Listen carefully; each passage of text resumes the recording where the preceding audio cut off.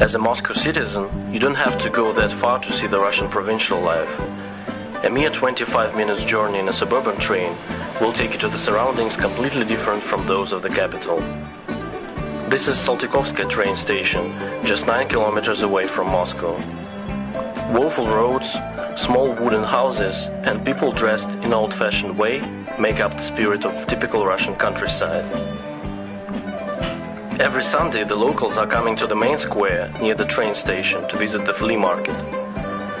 Some people are running around in search of used kitchen utensils, tools or electronic devices, which can be bought here with a discount. Others are hunting the relics of Soviet times, nostalgic badges, bags, musical instruments, retro radios or TV sets. A special point of attraction is the stand with the Soviet time propaganda posters, which have become trendy in recent times.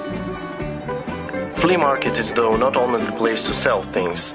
Otherwise, most local vendors would have already given up sitting the whole day under sun and rain in a desperate hope of selling quite useless stuff. For most of the people, the weekly visit to the main square is the only real chance to communicate, share their concerns and feelings. Places like Saltykovka flea market don't really welcome the newcomers. For the locals, such events create the sense of belonging to the place where they spend their whole life.